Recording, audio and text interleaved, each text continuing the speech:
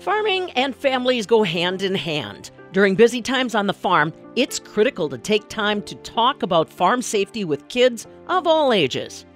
Construction workers wear bright yellow and orange clothing so they're easily spotted when large equipment is moving around.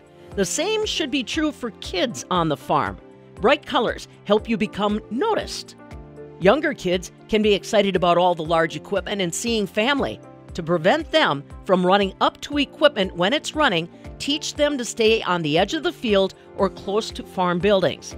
This makes it easier for them to be seen and less likely to be in the path of traffic. Don't let them move until they know the equipment is off or the person working has given the okay. Regardless of age, it's always important to have open communication. Remind family members what fields you're working in and your anticipated schedule for the day. This helps them locate you if you're needed, but also alerts them if something's wrong. Set up an emergency action plan for all family members, including a list of numbers that kids can call in an emergency, a meeting spot for emergencies, etc. Rural Mutual Insurance, keeping Wisconsin strong.